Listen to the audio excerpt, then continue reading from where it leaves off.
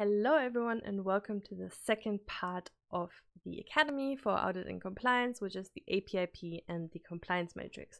We just talked a little bit about the APIP and how we are trying to comply to the APIP and ensure it through the ECB audit system.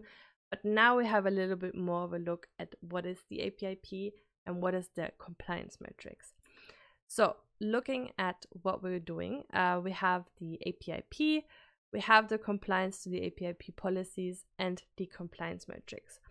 So again, we're keeping it quite short and simple, so you can follow quite easily.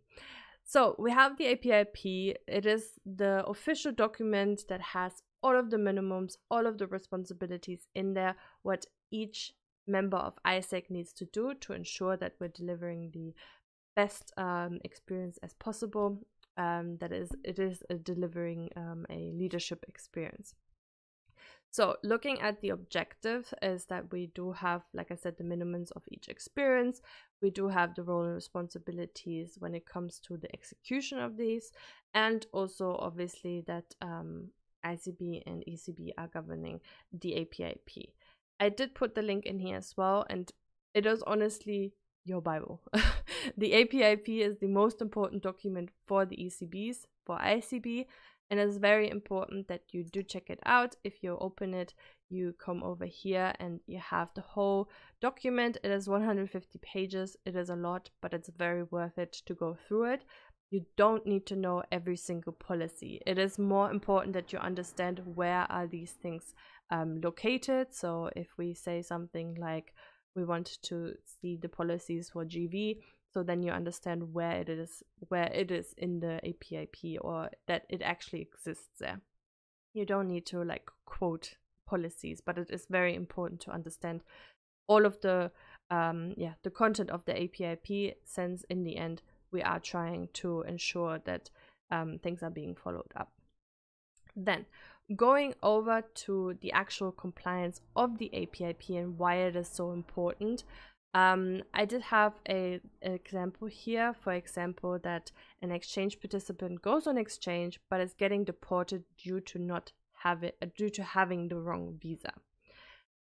This case is not uncommon. There has been a few EPs where this has happened. Not necessarily being deported. We had this as well, but also beforehand where they didn't get their visa, they got the wrong visa, they couldn't go on exchange. It is a very scary situation for an EP. I mean, in the end, EPs are also just human beings. They're just like me and you, and it could have been avoided. And this is why the compliance to the APIP is so important, is that we do have these policies in place, that we ensure that the EP has the right visa, that we send the right information. And having something like this can cause not only the EP like emotional distress, but it can also result into an expensive reimbursement. If ISEC is at fault, then you would need to reimburse the whole flight, all of the costs involved, and obviously the EP cannot go on exchange. If they were deported, most likely they're blocked for the country for a little while. So it is really important with the compliance audit from the ECB, so the ECB audit system, that we have certain things in place that we can check, that the LCs are educated on it as well.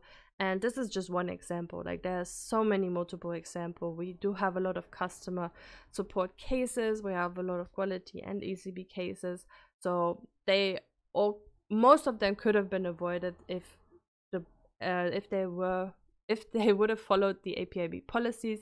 There obviously are some cases where the EP just didn't listen to to take the right visa, but yeah, those can also be happening, but then it's obviously not in our control. But this is in our control, that we can actually ensure that these policies are being followed. So overall, it is a credible tool, the ECB audit system, and just complying to the APIP policies, because it is obviously risk, like we're just avoiding so many risks. We're preventing from customer cases to be happening, and to in the end ensure that people are having leadership experiences, which is the core of ISEC. Then, last but not least, is our compliance matrix. So this is another tool that can help us to identify what can actually go wrong. So what can entities actually violate in the APIP, because obviously it is a massive document, and the compliance matrix is pretty much like a checklist.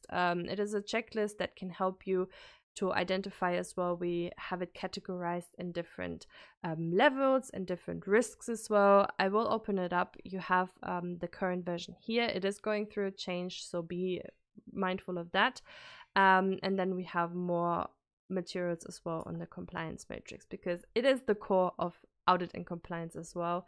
It is not our Bible, but it's our baby, pretty much, that we have the APIP, which is obviously the most important document, but the compliance matrix for audit and compliance is just a good tool to help us. So looking at the compliance matrix, you do see that we have these different types of risks. So we have continuity, we have financial risk, performance, reputational, and legal. And depending on how many risks are involved, they have a different severity level. So it is also very important that you go through, that you understand which kind of violations there are. Like I said, they will be going through a change, but the core, in the end, like each violation represents a policy in the APIP.